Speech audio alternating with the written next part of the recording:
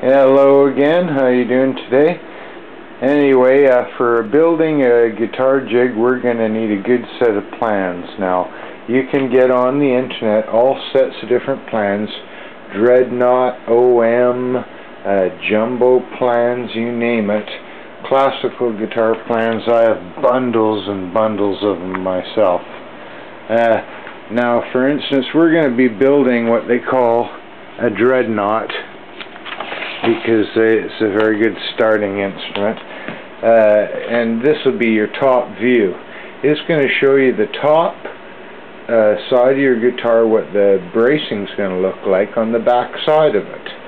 Now we're going to get a piece of plexiglass and we're going to place it over it.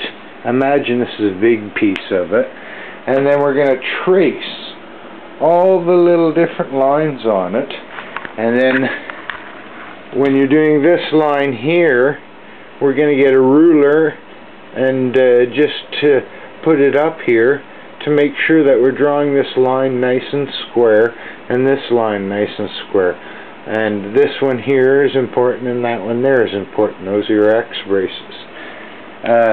Take your time doing this whole thing, because it doesn't take long and you can do a really good job. And a really good job is what's going to ensure a really good guitar in the end. Use a permanent marker, by the way, and use a bandsaw to cut it out to its final shape like I have. A fine blade on the bandsaw, which will work best with plastic.